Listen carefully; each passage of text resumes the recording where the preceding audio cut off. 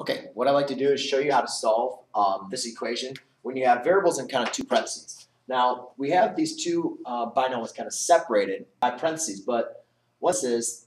There's no operation that's being used against these parentheses. So what I can do is I can actually rewrite this without the parentheses.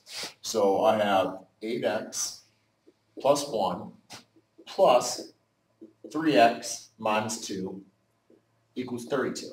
Now, remember, whenever you're solving an equation, you need to make sure when you're solving for a variable x, we can only solve for one variable. We can't solve for two of the x's. So the next thing I'm going to do is I'm going to combine like terms. Now, I can only combine my variables with that are my terms with that are x together and my numbers together. So what I'm going to do is I'm actually going to rewrite now my equation with my like terms next to each other. So I have 8x plus 3x plus 1 minus 2 equals 32.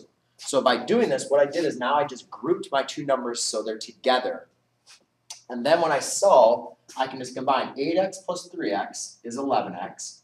1 minus 2 is a negative 1 equals 32.